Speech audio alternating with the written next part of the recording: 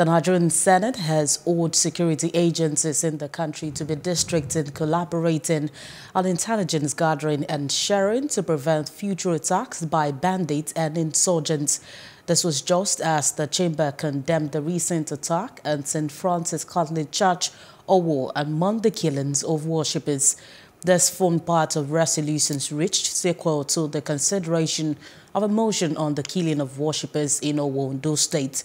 The motion was sponsored by Senator Ajayi Boniface. In his presentation, noted with deep concern the attack on worshippers on Sunday, the 5th of June 2022 at St. Francis Catholic Church, Owo, Ondo State. Suffered varied degrees of fatal injuries.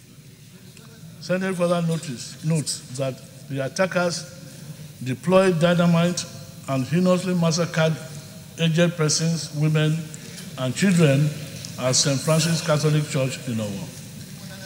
Senate notes that such massacre will lead to inter-religious conflicts and ethnic war in Nigeria, and further notes reports of killings of Nigerians across different parts of the country. Accordingly, Senate resolves: 1. To condemn in strong terms the attack on St. Francis Catholic Church in Owo and the killings of worshippers. 2.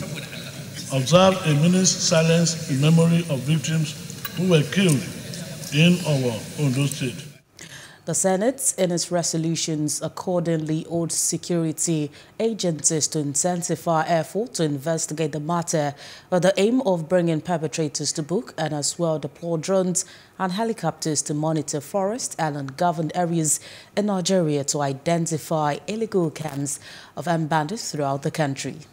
Please do subscribe to our YouTube channel and don't forget to hit the notification button so you get notified about fresh news updates.